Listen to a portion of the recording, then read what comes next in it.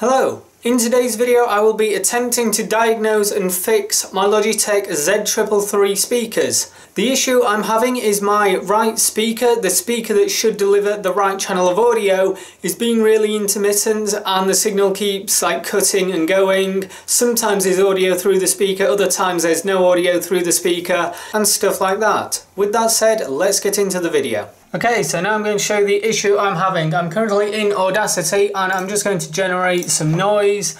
I'll just generate some white noise, set it like that. So now I've generated some white noise. The channel is mono. With this track being mono, this signal will be sent to both the speakers equally. So in principle, they should be the same volume. And if I go to the little pan thing here, you can see I can set it to left and right, but I will set it in the center, which will further ensure that both speakers are sent the same signal. So now to the left speaker, I'll just put the camera here and just play the audio. So to the left speaker, it sounds like this.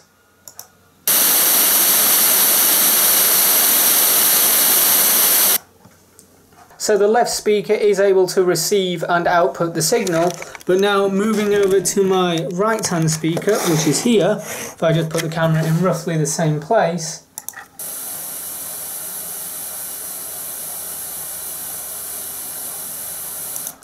and it sounds like that. Now I appreciate that you may have been able to still hear the left speaker just, but if both the speakers were receiving the same signal, they would be equal volumes, which I can tell by looking at the microphone monitor on the camera that there was near enough no sound outputting from this right hand speaker. But now I'm going to remove my speaker setup and put it into a more controlled environment where I can get on with diagnosing and hopefully fixing the issue.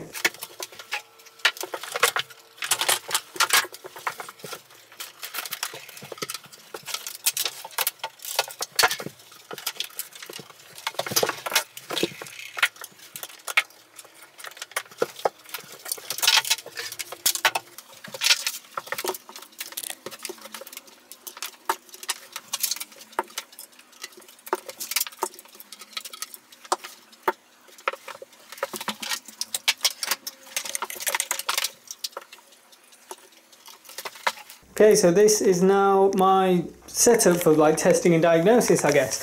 So over here I've got my laptop with the same generation of white noise. I've got my right speaker over here, which is the black one.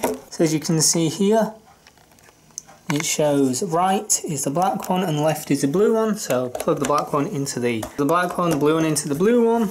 And here I have my left and right channel and my little volume control. And I've just got this power cord coming in and plugged in there. So now let's hit play. Just turn the volume up a bit. And my left speaker, as you can hear, there is noise coming from my left speaker, but the right speaker, there is a tiny bit of noise, but it is a lot quieter volume when compared to the left speaker. Now I'm going to unplug one of the speakers. I've just unplugged the wrong speaker.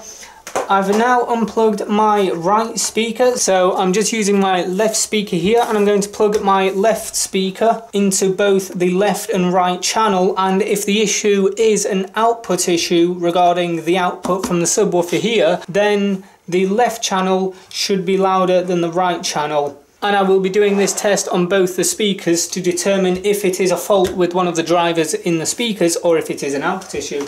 So I will now just play the white noise. I'll do it all in one take. So this is the left channel, this is the left speaker and the left channel. Unplugging that, plugging it into the right channel. It is quieter, it is noticeably quieter. I haven't adjusted the volume, I'll put the volume knob there. So plugging it into the left channel again.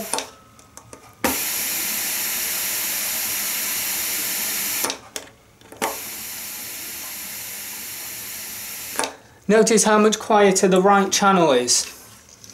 Okay, so with this speaker, the right channel is noticeably quieter, so just putting that out of view. Now bringing in the right speaker, plugging it into the right channel. Sounds like that. Plugging it into the left channel.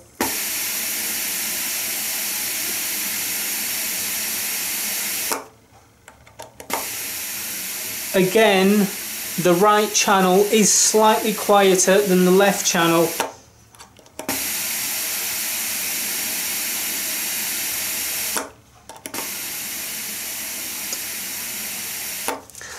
Right, so with both speakers, the right channel is quieter than the left channel. Therefore, that leaves me to believe that the issue is not with the speakers, as both the speakers appear to be working fine and the results are consistent across both the speakers. Those results being the right channel output from the subwoofer is noticeably quieter than the left channel output from the subwoofer, which means it's probably an output issue with the subwoofer because the results are consistent between the speakers.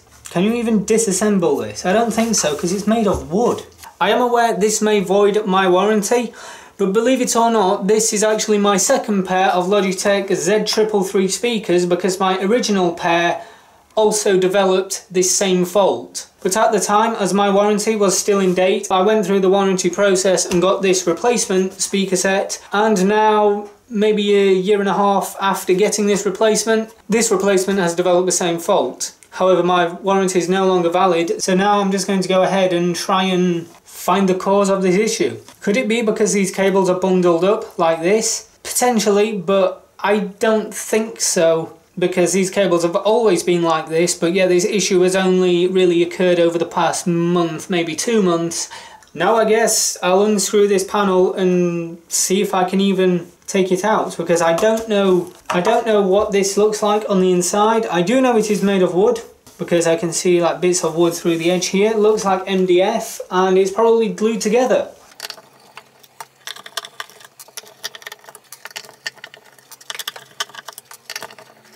There's all of the screws out. Now I guess, can I lift this panel? We'll just point out it is not plugged in, so the likelihood of me getting electrocuted is low, but there could be high voltage capacitors in here which can hold quite a shock if you get shocked by them, so I need to be careful about those. So you can see this shield here that's held in place. There appears to be a screw that's in that side which holds this shield in place. There's also another screw point there, but there's no screw in that one. There's a huge capacitor there, that black one, so I'm going to keep away from that, as that's probably one of those capacitors that holds a very large voltage. So far, the construction of this appears to be one of those constructions where when it is assembled, it cannot be disassembled without breaking it. So it's sort of like a one-way journey. Once it's put together, you can't take it apart again without damaging it or destroying it. Oh, there's lots of hot glue in place. Can you see that? Yes, you can. Down here, where my thumb is.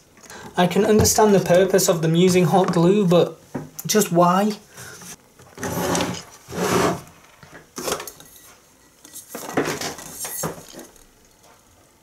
What is that? Why have they glued the connectors in place? You don't glue those connectors. These connectors here, you can see there's like a glue on them that's flaking off. These are those connectors that clip into place. You don't need to glue them. Why have they glued them? Like, glue on these type of connectors is not necessary. I guess they glued them just to ensure that they wouldn't come apart, which makes sense, but at the end of the day, these are those connectors that are designed to clip together and not come apart because they clip together. So while gluing them in place should in theory keep them in place, it's just an extra manufacturing step that will cost Logitech more money. And it also means that when technical people such as myself take them apart, they get really annoyed because these are those connectors that you don't glue. You don't glue these connectors. And whatever glue they've used is flaking off and useless anyway. Right, so here this connector appears to be like the volume L out, so I'm guessing that's volume left, volume right. the VC power, the volume LIN, not sure what LIN means, you've got SND, and then volume right 1 on this white connector here, and then on this red connector we have line right, line left, and ground is the central one. What's the soldering look like on these? Because they do sound like possibly the culprit on the issues I'm having.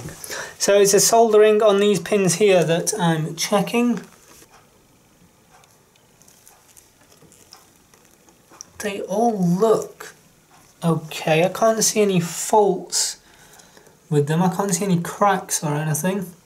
Everything appears to be okay. My only issue with doing this is I don't own a multimeter. Therefore, even though I have found the ground connector on this PCB, I cannot check the polarity on that to make sure the ground on this PCB is connected to the ground on this 3.5mm jack. But if I had a multimeter, I'd basically be able to prong the ground pin there and prong the ground bit here, and then I should get a reading that lets me know that that ground is connected to this ground. But I don't have a multimeter, so there's no way for me to test that, unfortunately.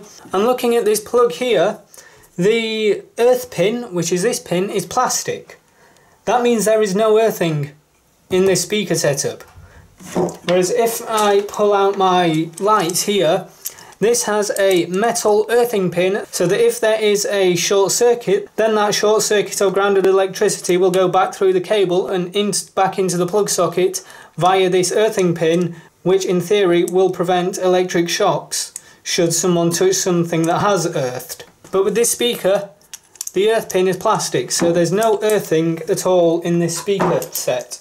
I can't seem to get this out any further without damaging it.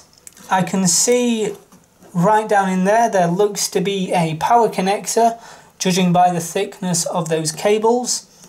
And there's also another smaller cable which could potentially be another power connector, but what it is for certain, I'm not sure. So many cables, too much of a mess.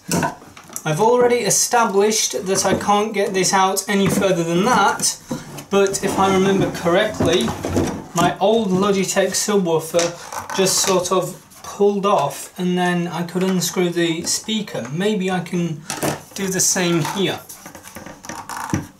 Maybe I can do the same here. I don't know for definite. Can I? Oh, yep, there we go. This bit should just lift off. It shouldn't be glued. No, it's not glued, it is just press fit.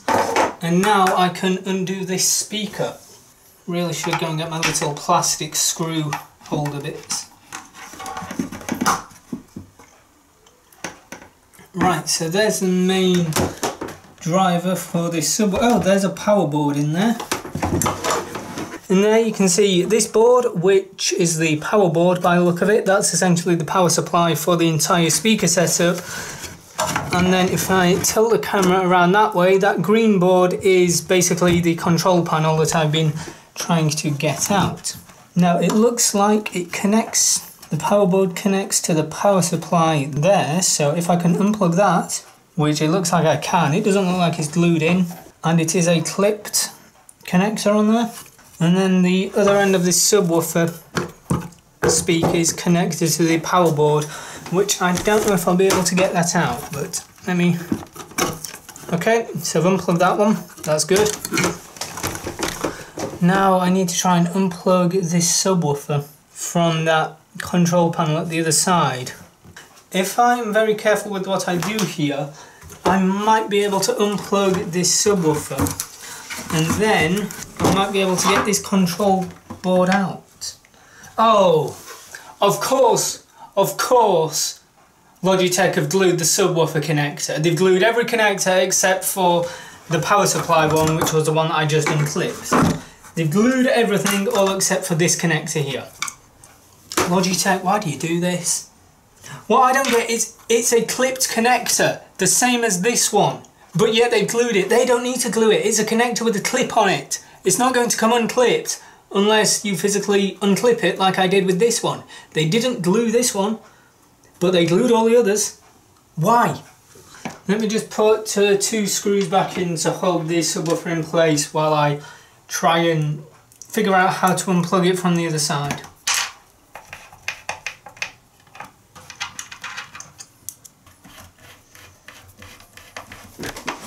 Okay, now that is put back in place, can I wiggle this connector out?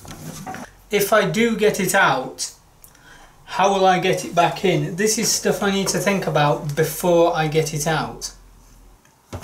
If I unplug that connector, like that, there's those connectors unplugged. Now the subwoofer will still be connected, but now I've unplugged the secondary connector that I missed before. I might be able to pull the control panel out a bit further, which will give me better access to it.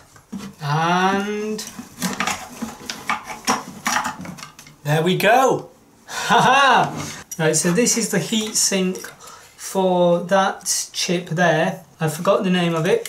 So this aluminium acts as a heat sink for that. Do you see there? That yellow stuff is some kind of glue that Logitech feel the need to put on, even though it is a clipped connector that doesn't need gluing. And strangely enough, the other end of this connector, which is also a clipped connector, has not been glued. Why do they feel the need to glue certain connector bits but not other connector bits? I don't understand. The base adjustment is just a pentiometer or whatever they're called.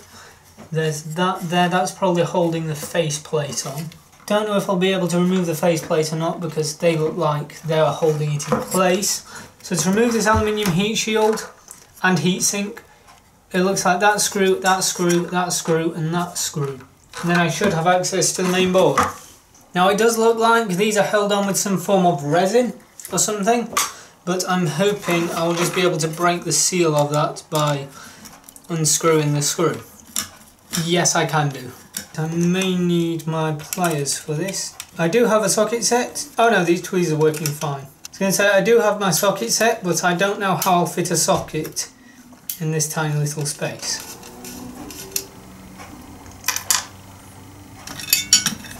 There we go, now I have access to this main board. See, the glue that Logitech uses just like didn't even work. Somebody's got a Lamborghini. Looks like this surface mounted board is about ready to break off, but at least I now have access to the PCB. I have no idea what to look for, so I guess I'll just look for any surface mounted damage or loose connections. I would quite like to get these connectors out. Okay, I think I've got about as much glue off of these connectors as I possibly can. The main thing is it's the inside where the pins are that I need to be worried about, not this outside bit, but there is still a little bit on this red one. Don't know if you can see it out. There we go. So let's get all the glue off the inside of the connector if possible. Like that. Where's my tweezers?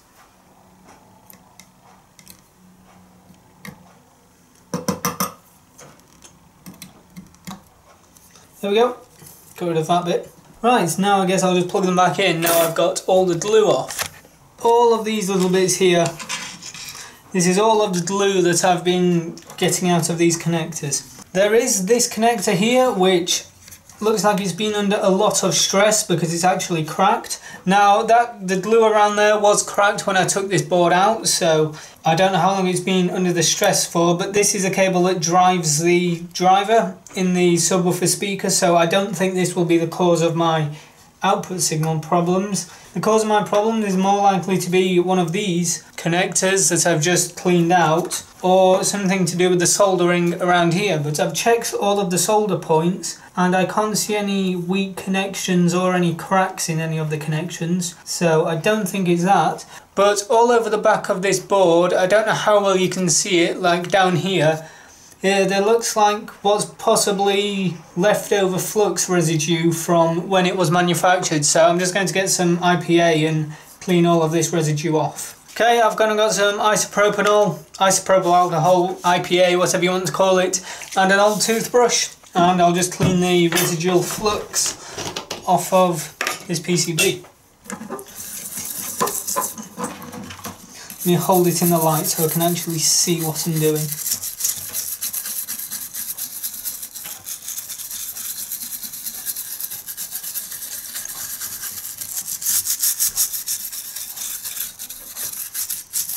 Now I just need to let all of this evaporate. I can't see any faults wrong with this PCB, but it may not be a visible fault. It could be a trace issue in the PCB, or it could be something else. I don't know. I don't have a multimeter, so I can't test the polarities, because I know that if the ground isn't connected to ground, it can cause like a static hiss noise to come through the speakers, but I can't test for issues like that because I don't have a multimeter. Okay, I don't know how well you'll be able to see this. I think I just had it then. If I hold the light about there, you can see this third pin in from the right doesn't have a lot of solder on it. So if you look at the majority of these pins, they all have like, I guess you could say like a solder pool sort of around where the pin connects to the PCB, except for this third pin in here from the right. So could that be a potential cause of the issues I'm having? Personally, I have no idea if this could cause those issues. I don't even know what that pin corresponds to. But anyone that does have a better knowledge of sort of PCB design than me, because my knowledge for PCB design is pretty much non-existent, is this a common thing? And what these pins are is they are the legs to one of these PCB mounted components. I don't even know the name of them. It's what had this big heatsink attached to it. Yeah, I don't really know what to say. So there's a third pin from the right underneath, so it will be the third pin from the left on top. Looking at this PCB bit from the top, it doesn't actually look like there's any surface area in which solder could be applied to it. So maybe that leg of that component doesn't need to be connected. So I can't see any obvious traces going away from it or to it. I think right now I've pretty much reached the end of my knowledge on what to do here. But I've been messing around with this speaker now, or rather this subwoofer, for probably about the past 2.5 to 3 hours. I've reached a crossroads, I don't know what to do next, so I think I'm just going to reassemble the subwoofer once I've plugged everything back in, that is, which is going to be pretty entertaining to say the least. So let the reassembly time lapse begin.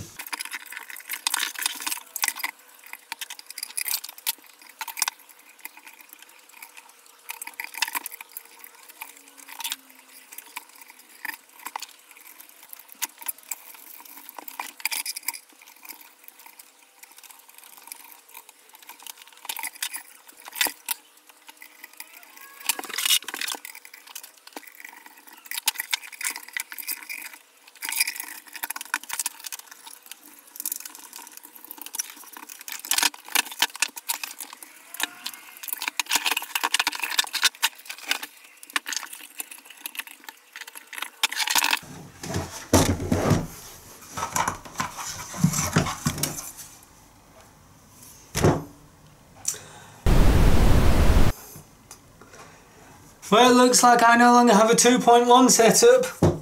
Looks like I now have a 2.0 setup because my subwoofer just broke off. I'll continue to put it back together and see if my two speakers work. If they don't work, then I presume everything must go through this and that this needs to be connected in order for it to work. But it looks like I'll be needing some new speakers now, so yeah. On today's Trying to Fix, I end up breaking the subwoofer, not intentionally, but from the moment I saw that connector I did think it was under quite a lot of stress, so yeah. Right, so let me see if my speakers still work or not. Nope, that's the wrong output.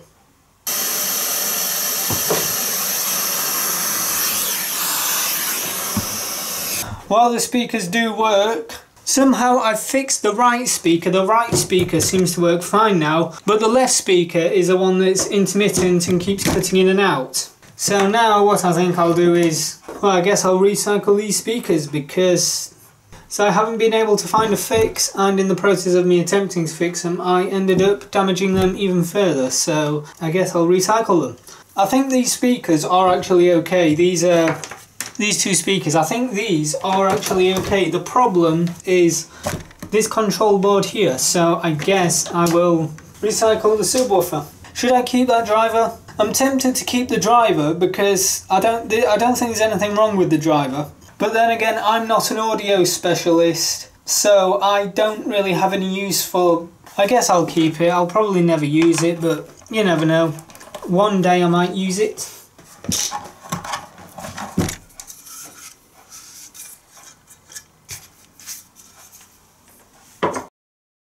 So I guess now that the subwoofer doesn't work and I've decided to essentially scrap it, well, not scrap it, I'll recycle it and dispose of it appropriately, but I guess I'll just go ahead and finish off with a teardown because it doesn't work anymore.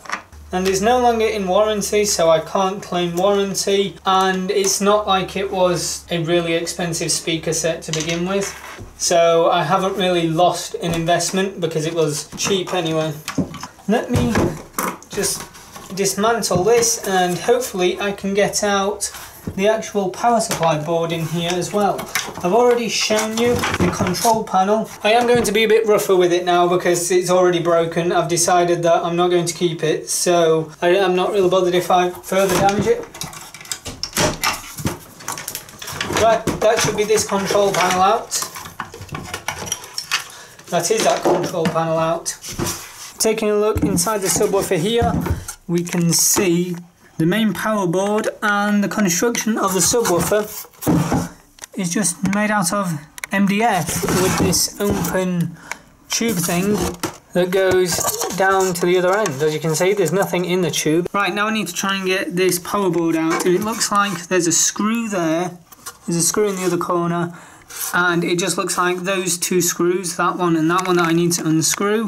And then I should just be able to sort of lift it up and slide it out by the look of it. I need to try and get that glue out of those screws. No, I don't need to try and get the glue out. The glue's like silicone stuff. I can just unscrew the screw with all the glue still in there because it's, yeah. Right, now there's this side, which this tube is in the way. Can I break this tube off? I don't want to end up injuring myself. Right, I'll just try and unscrew this screw as best as I can from here. Now I need to get this tube out, but I don't want to injure myself on one of these edges here. Crowbar!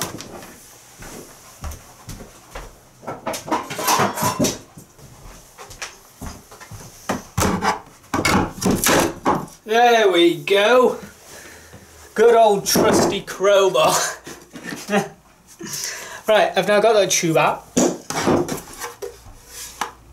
Just glued in place. Right, the PCB is loose and I just need to get this other screw out. Okay, there's the other screw. And here's a little power board.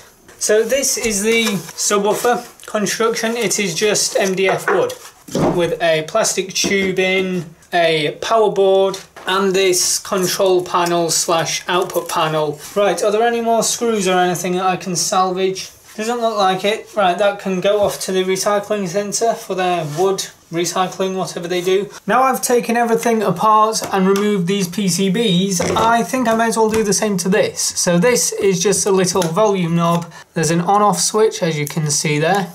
And on the other side there's a headphones jack. Anyway, let's go ahead and pull this bit off because it is just a press fit. And then under here we have a weight, which just adds a bit of weight to this little like plastic volume contraption, because without it, it would be very light, and chances are just the weight of the cable going behind your desk would probably pull it off the desk. There's a weight. I don't know how much it weighs. I don't have a scales on me, but now this is very, very, very light. And then we have 3 more screws here, which I shall get on to removing. So there's the screws out. So now taking the top off, we get to the PCB. Now this connector here is detachable. So yes, I can just lift it out. It's not glued in. And let me just detach the PCB from this little plastic housing bit. Now with everything taken apart, I shall get on to the PCBs. So here are the 3 PCBs that I've taken out of the speaker set during the teardown. Now I will point out, when it comes to PCB design and just sort of technical knowledge regarding PCBs, I have absolutely no idea what I'm talking about, so I'll probably just give you a look over the PCBs and nothing else, because I don't know what to say when it comes to PCBs. So starting with the smallest, this is the PCB that I just tore down out of the little volume control. Well, let's pull that little plastic bit off, which goes on the switch there. It looks like a very simple, possibly a 1-layer PCB. Underneath, it looks like that. If I turn it the right way up so you can at least read the little numbers and stuff on there. You can see the traces going to and forth, the different components. There's the LED power light, there's the 3.5mm jack, the little connector bit, the on-off switch of course, and then in the middle we have a potentiometer. Down here it looks like we have the pinout regarding this connector. Of course we've got the on-off bit there, that's for the volume, this potentiometer, and we've got all of this writing up here. So was this when it was manufactured? The 13th of the 7th 2015, volume PCB, version PB2, and they're just what I presume are manufacturing marks and like serial codes and stuff. So that's a little volume PCB. Now going over to these 2 PCBs, I'll start off with this one, which is the power supply PCB. And my knowledge for this PCB is completely out the window. I've got no idea what any of this stuff is or what any of this stuff does. I know like there's capacitors and heat sinks and little resistors and bigger resistors and things like that, but what they do I honestly don't know. So I guess I shall just give you an overview of the board. So it looks like this on the front, or on the sort of top view looking down on it. Then the underneath where the traces are, looks like that. And yeah, this is just the power supply PCB. And finally we have this I/O/control panel board that was in the PCB. So on the back here there's the like I/O, the input and the output. So the black and blue connector here, they were for the left and right speakers. I never used the red and white ones, but I believe they were if you wanted to input a device into the speakers or something like that. I've never done that, I don't know how that works. And then up here we had the potentiometer, which basically controlled how much bass you wanted this subwoofer to output. Now, like I did with the other PCBs, I'll just hold it up and sort of give you a view of what the PCB looks like, because I don't know what I'm talking about when it comes to PCBs, as I've already said. So as we can see, there's lots of little tiny components and little what are they, resistors, capacitors, something like that. Maybe none of those, maybe both of them, I don't know. And there we've got those connectors that we went over earlier in the video, so we know what they correspond to. And then we've just got like loads of little numbers and stuff which correspond to the components and the PCB traces and things like that, I presume. Down here we have 2 connectors. This connector here is the DC in, so that was where the power was fed into this board. And this connector here, which is the one that actually failed on me and snapped, was where the subwoofer driver was plugged into, but when I was putting the subwoofer back together, the cable like connector inserts that should be in those holes just like broke off and, well, came disconnected. But as you can see, all the glue around there is like cracked and this connector is really wobbly. Now the cracking of that glue and the wobbliness of the connector was not caused by me, at least I don't think it was, because I'm sure that when I first removed this PCB, this connector was really wobbly and sort of a bad connection, as it was, what I presume, straight out of the factory, because the cable that was connected to it was a really short cable, so it was put under a lot of stress. Anyway, this is the top side of the board. We have this component here. That's the one that had the heatsink on it. So I presume that gets pretty hot. I've no idea what it does. But yeah, that's really an overview of this PCB from the top. And flipping underneath, we can just find like sort of the basic trace layout and this small amount of information here. And that's really it regarding these 3 PCBs.